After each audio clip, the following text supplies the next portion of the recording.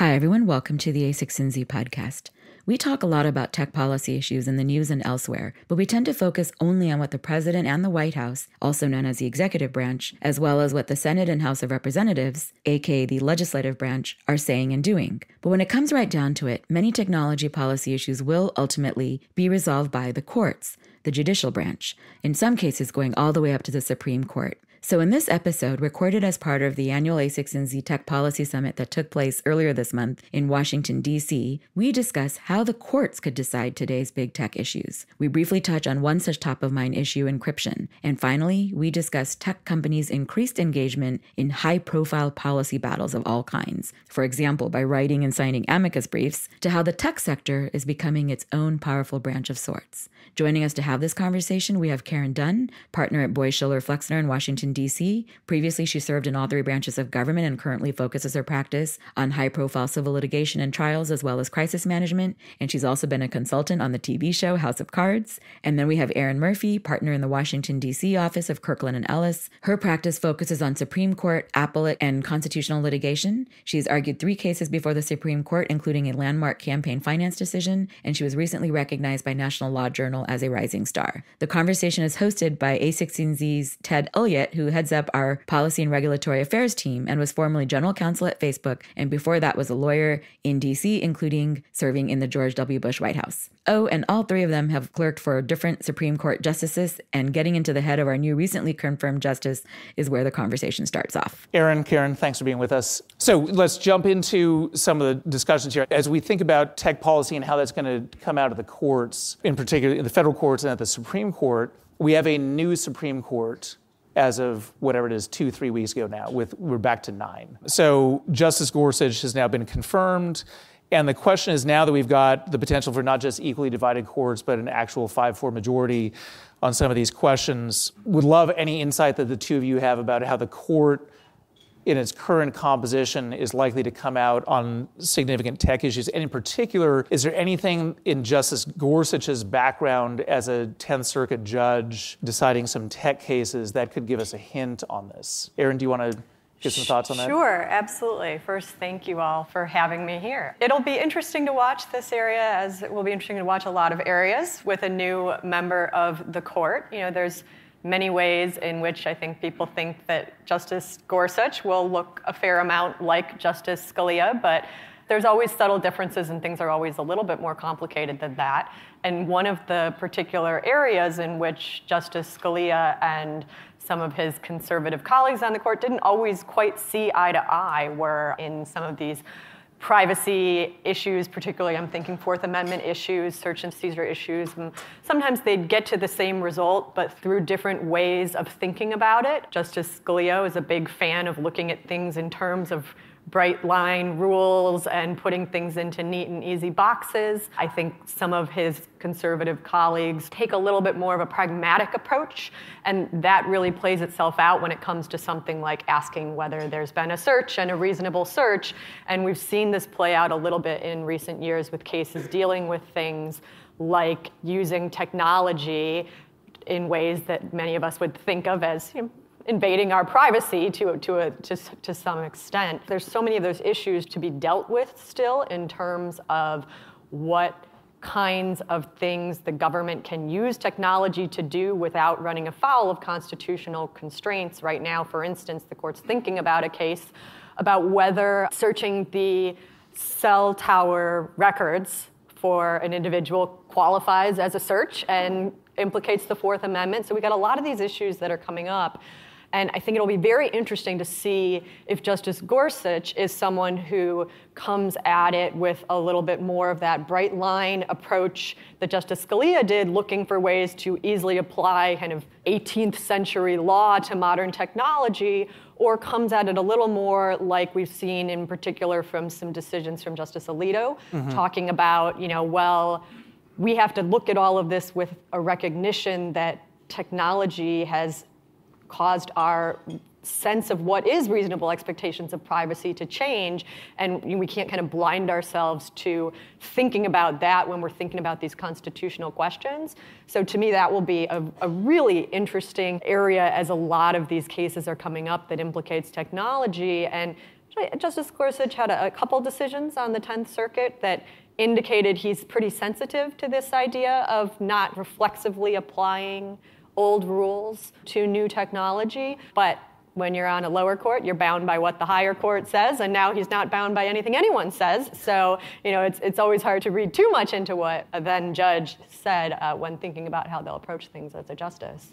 Yeah, I agree. Also, I think that the court has shown a recent, rather dramatic interest in revisiting the Fourth Amendment in general.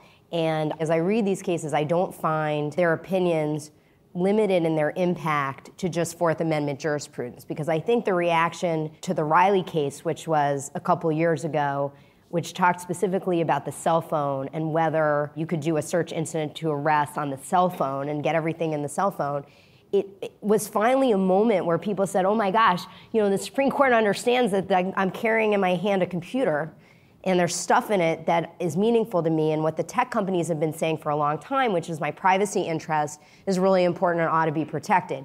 So I think that is very interesting, and the replacement of Justice Scalia with Justice Gorsuch is particularly interesting because Justice Scalia, who wrote a precursor decision to that, Jones, styled it very much as a physical trespass.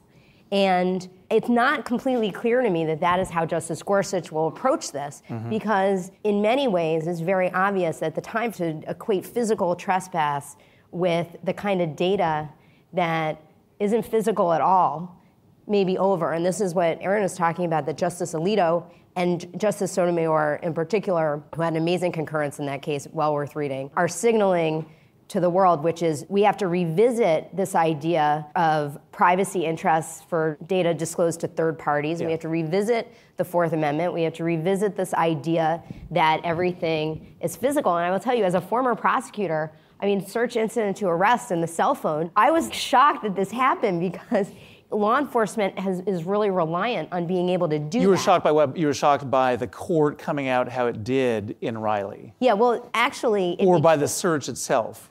When Riley you want to do the searches. As a prosecutor, you like doing these searches. Well, yeah, I imagine that the universe of law enforcement is like, oh my God, are you kidding me with this? What a hassle to have to write the warrant application. In reality, you probably get the same information. Let's, just be honest, most cases the warrants are signed.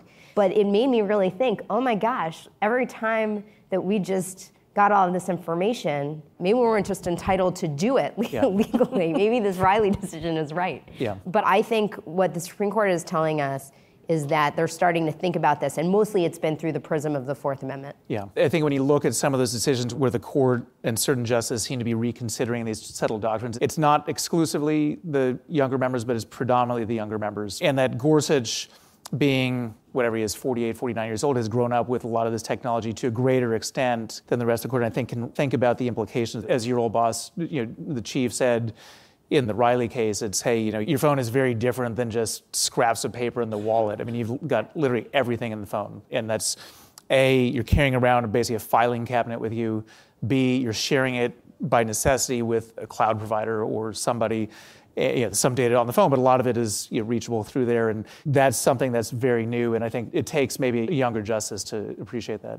Yeah, I think it's probably, it's a completely unproven hypothesis on my part, but I would assume that you're impacted by whether your children are of the age that they grew up with that kind of technology, which some of them are and some of them aren't. But for one, it impacts your familiarity with the technology, but I think you're just, because most of them are, even the younger members are of a generation where that's not the technology they grew up with, and they may now use it much more than they ever did. But if you've got kids at home who that is the way their world works, I think it would open your eyes to thinking about, okay, we need to be sure we understand what the implications of this are and what it means and what people really are carrying around with them in this phone all the time, or what it really means if you're going to be able to triangulate people's locations every moment of their life, wherever they are.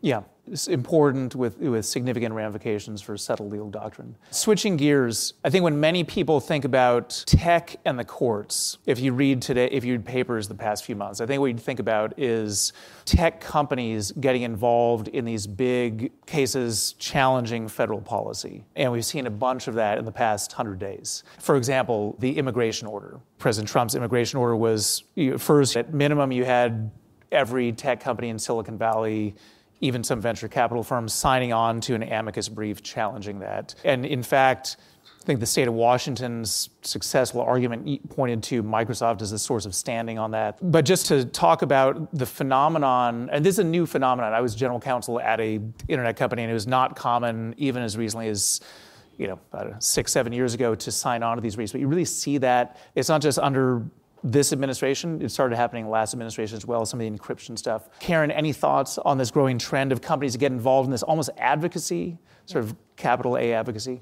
Yeah, so I work for a number of tech companies, so I'll just say my views are my own on this topic.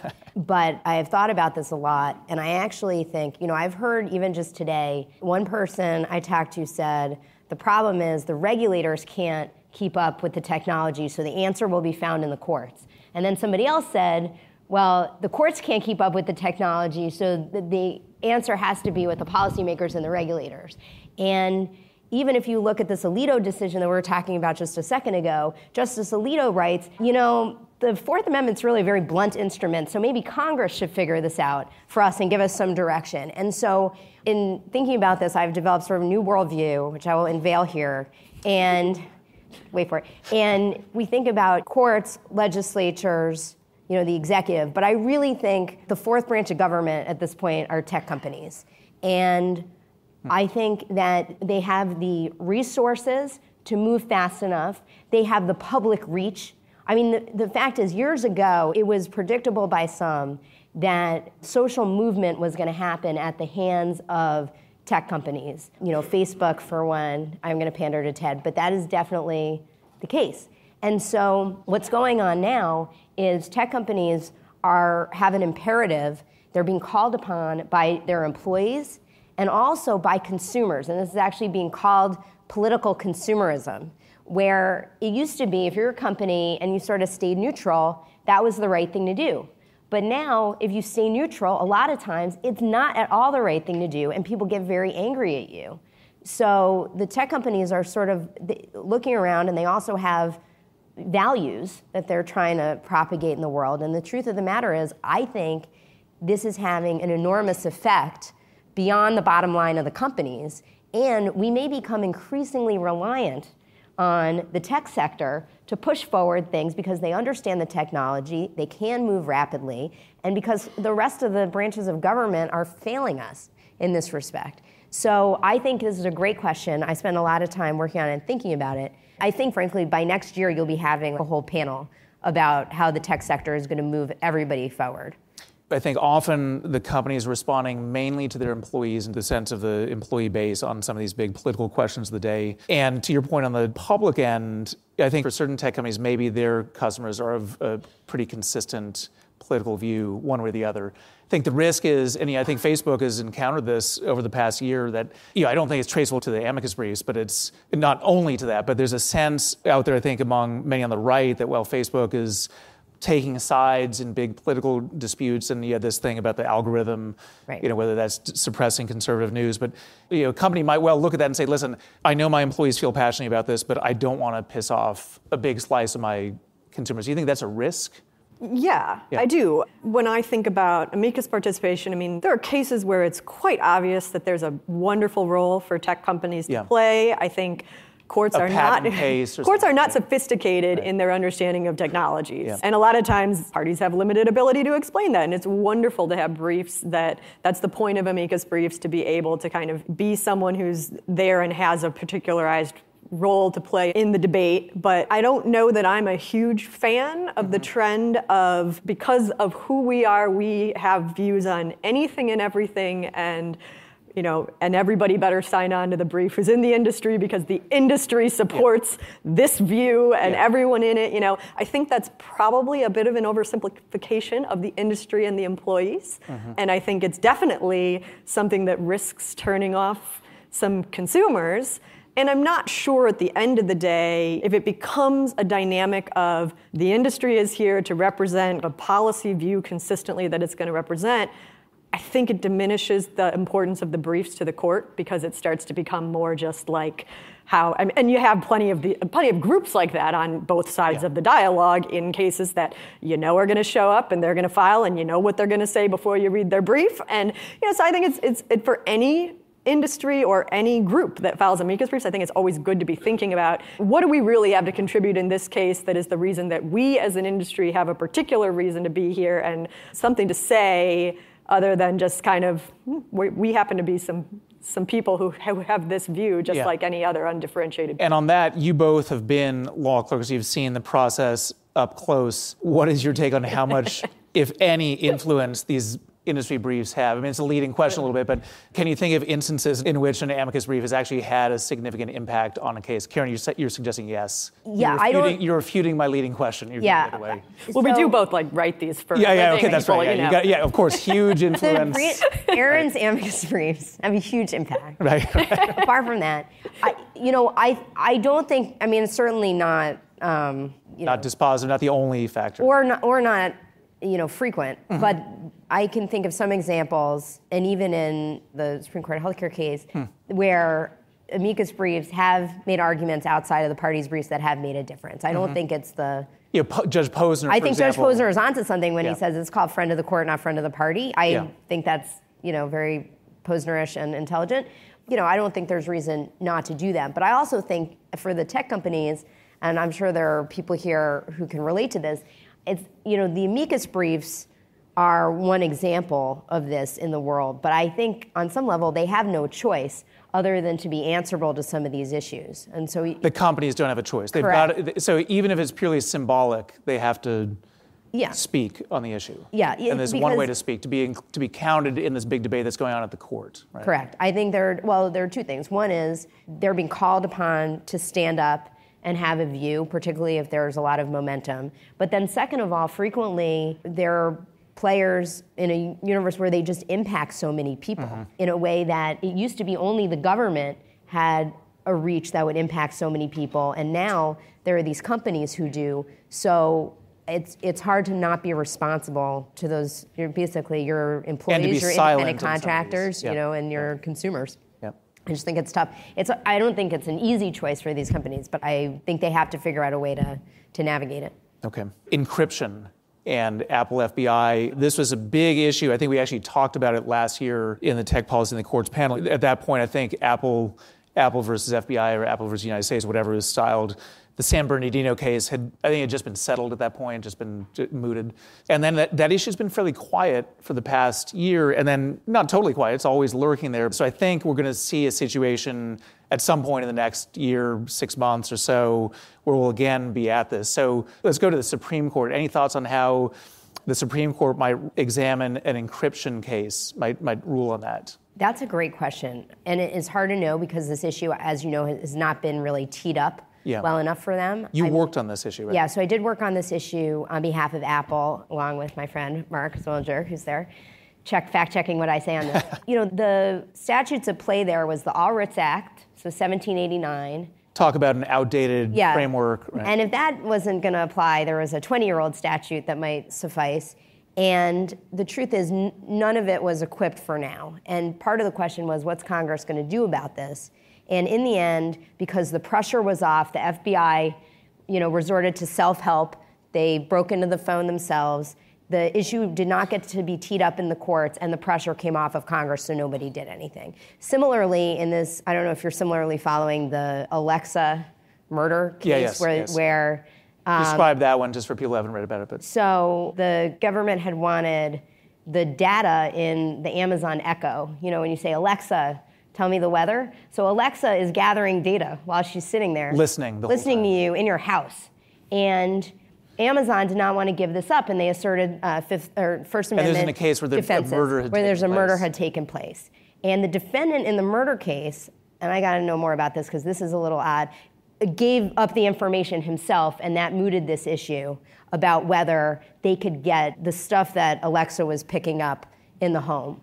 But I think, Ted, you're absolutely right. This is coming. There's no way to avoid it. But I find it really hard to believe it's not coming in a way that's a very focused legal issue, like the FBI San Bernardino case or like the Alexa murder case. And that's going to happen. And the truth is, these statutes we are not equipped for this. We are not equipped for this. But Congress is showing no evidence of racing to our rescue to wrestle this to the ground and figure it out either. Yeah. I suspect, however the court ends up dealing with it, there will be a lot of language in someone's opinion saying, Congress, please fix all this.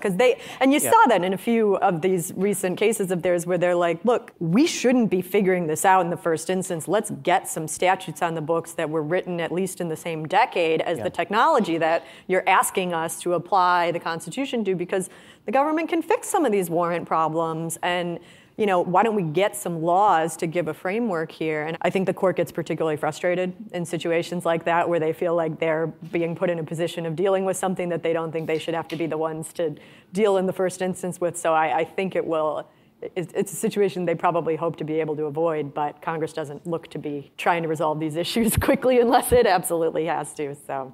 Yeah, I think once you get back into the legislative sphere, then it's an issue it's one of those that we talked about at the outset of one it's not bipartisan, but it confounds partisan lines. You have Democrats on both sides, Republicans on both sides of that issue, and it's not clear where that goes in the Congress. Well, listen, we are at time here for this audience of tech policy folks and a lot of tech company representatives here, I think, to be described as the new fourth branch of government has been it's a good takeaway. It comes with a lot of responsibility. Maybe the fifth estate, because it could press. Anyway, fascinating discussion. And again, I think this is something that for the non-lawyers in the room, I continue to watch this, that a lot of the big questions will keep ending up in the courts. So look for Karen and Aaron to be among those arguing some of these key cases up at the Supreme Court over the years to come. And please join me in thanking the two of them for appearing today. Thanks. Thank you.